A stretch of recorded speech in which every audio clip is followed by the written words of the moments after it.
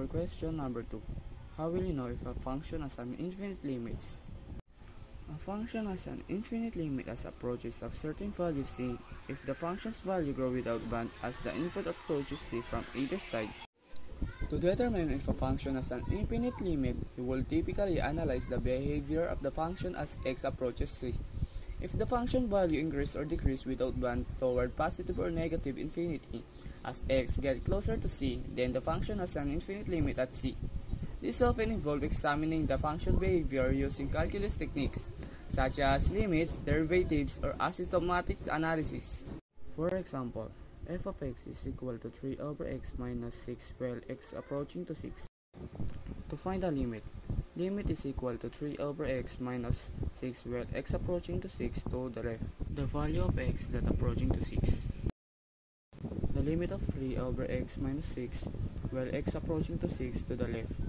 And then we can substitute the 5 into x. So the limit is equal to 3 over 5 minus 6 while x approaching to the left is equal to negative 3. Next is 5.5. Substitute again. So the limit is equal to 3 over 5.5 minus 6 while x approaching to 6 to the left is equal to negative 6. And 5.99 is equal to negative 300. Then 5.999 is equal to negative 3000. As you can see, as x approaches 6 from the left, yung ating f of x is decreasing without bounds. So that means yung limit of 3 over x minus 6 while x approaching to 6 to the left is equal to negative infinity. Limit is equal to 3 over x minus 6 while x approaching to 6 from the right. The value of x that approaching to 6 from the right is 7. So limit is equal to 3 over x minus 6 while x approaching to 6 from the right.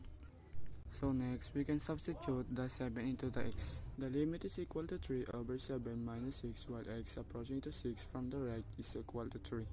Substitute again, the limit is equal to 3 over 6.5 minus 6 while x approaching to 6 from the right is equal to 6. Substitution the x value to the given function. 6.01 is equal to 300 and 6.001 is equal to 3000. So, since increasing the limit of 3 over x minus 6 while x approaching to 6 from the right is equal to positive infinity,